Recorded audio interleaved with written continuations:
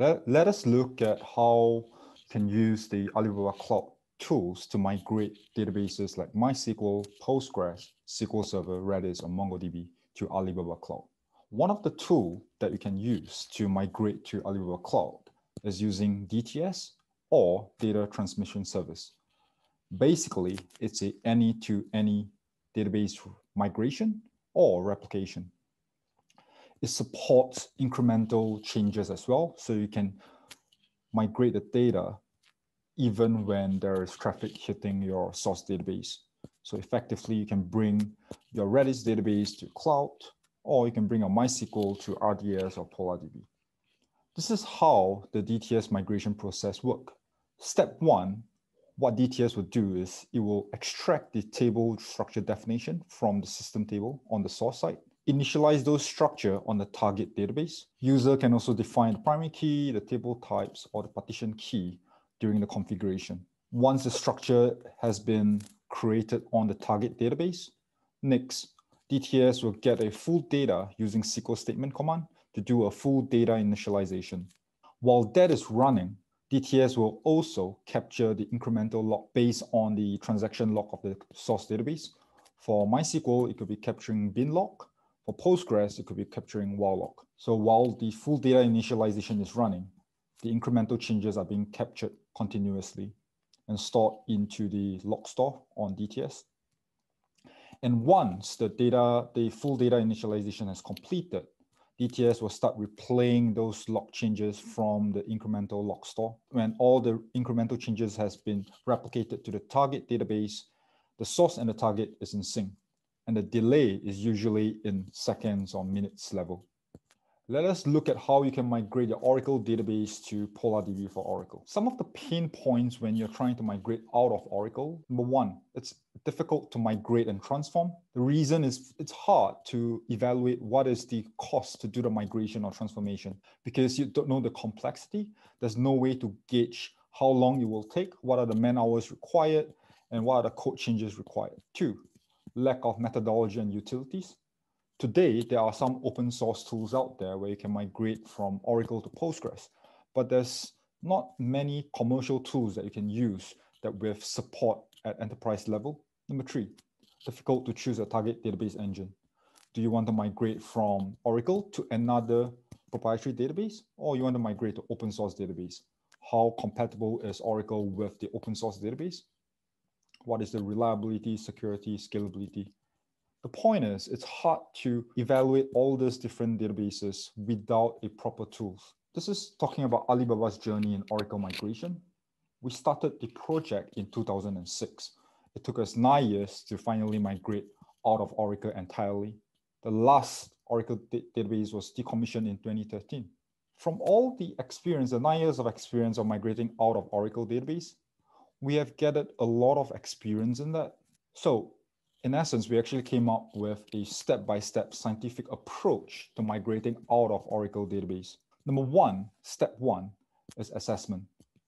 Do data collection on your source database, on an Oracle database, find out what are the store procedures being used, what are the table structure being used. From then on, you need to analyze the results of the data collected, analyze the data access pattern, analyze the feasibility, determine the target database. Next is decision making. From the analysis report, you want to find out what are the risks, what are the components that needs to be modified, how big of a change is required. You also want to have the ability to provide suggestions on rebuilding them. Are there any things that you can convert automatically for the store procedures to Java? Can you do automatic SQL online translation? You need to rebuild all those database objects and application objects. Next is implementation, followed by optimization. To do this end-to-end, we have came up with a tool called the Advanced Database and Application Migration. In short form, we call it ADAM. ADAM is able to provide all these 4 steps from end to end, starting from the assessment of your source database down to the implementation and automatic conversion of store procedures and SQL statements or even objects. Back in year 2000, Alibaba Group was actually running the largest RAC cluster in Asia with 24 nodes. It was expensive to maintain, complex, the licensing cost. It actually hinders our business innovation because at that point in time, Alibaba's business was growing rapidly. So there was a motivation to move out of Oracle. So we built an expert team around us to design the roadmap. We came up with tools like DRDS and EDAS to ensure that we can distribute the workload across several products. Came up with several phases of migration. Finally, in year 2015, we managed to move to MySQL. We managed to DIOE the entire stack, moving to PolarDB with Adam and DTS. So Adam provides professionally scientific approach to migrate out of Oracle database. It performs the evaluation for you, the transformation suggestion. This is quite important because you want to know exactly what part of the SQL command is not compatible with the target database. What are the risks involved? What are the utilities that you need to convert? And what are some of the post-migration performance evaluation and optimization? This is a architecture diagram of PolarDB. PolarDB is a cloud-native OLTP database. On the top, we have the application connecting into a Polar proxy, which does automatic read-write load balancing.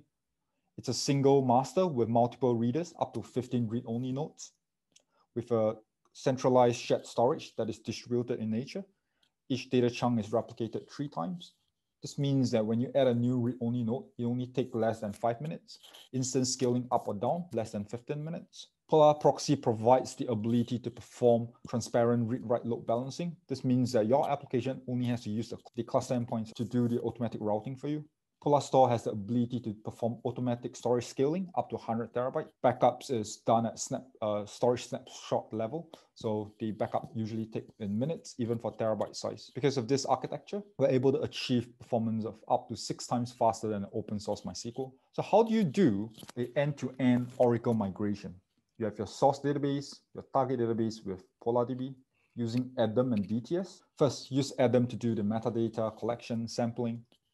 Profile your application workload, what objects are being used, what are the SQL commands being run. Evaluate the risks, come up with a project plan. Do the automatic data transformation, the data verification, and SQL verification. Using DTS, you can replicate those data into PolarDB. Then you can open up your PolarDB temporary for read-write your application testing. You can do your performance testing. You can simulate your production workload against it. After that, you can do a gray switchover. You can do additional stress tests if you want to. Then finally do a cutover. So this is an end-to-end, a very scientific approach in migrating out of Oracle database. Now, let us look at how we can migrate HBase or Cassandra database to Alibaba Cloud. There are several tools that you can use to migrate to Alibaba Cloud, HBase or Cassandra. You can use the typical import, export, import, or you can use for Cassandra like SS table loader. If you're using HBase, you can use the snapshot copy table. However, we recommend LTS, or we call it the Lindorm Tunnel Service. The reason for this is because you can migrate the data online. The time is usually in hours. The downtime is in minutes. The reason for the downtime is so you can switch the connection endpoint for the database. Complexity is really low because you're using the UI tool to, LTS is UI based, so you're using the LTS to configure the migration. LTS is a web-based UI service, very minimal impact on the source cluster because LTS reads the change log. It supports both full and incremental data changes. You can also use LTS to build an active-active cluster between HBase or Cassandra. It is also fault tolerant. So if there's any failover on your source database or the target database, it will be able to tolerate that. So this is looking at LTS for Cassandra. It's doing a snapshot SS table, and then following it, it's doing the increment itself. Summary. When you're looking at migrating database to Alibaba Cloud, you can either choose to run your own database or use a managed service. What are some of the benefits or values of using a cloud database service in Alibaba Cloud? Service availability, security, data reliability, all this thing is built in. You don't have to worry about HA, backups, patching. All this can be configured and done automatically for you. Scalability, if you need additional read-only node, just with a few clicks of button, you can scale out. So if you're using RDS today, you get out-of-box HA, automatic backup, replication backup, all these are done for you. You reduce your toil work with, so your DBAs doesn't have to manage the databases, HA backups and stuff, even though it looks a bit more expensive with running RDS. But in essence, if you count in the costing for the operations work, the hours put in, you're actually saving more money. So we are here to help. Today, if you need to migrate from your on-premise or other cloud to Alibaba Cloud, you can talk to us, talk to your sales account manager. We have cloud partners that can do the migration for you. We have the TEM, technical account managers, can do the advisory work. We also have a professional services team. We also have, like myself, we have the solution and database architect team. They can support databases like MySQL, PolarDB, even migrate to ADB for OLAP workload, or even for NoSQL databases. Thank you. I hope you learned something from the slides.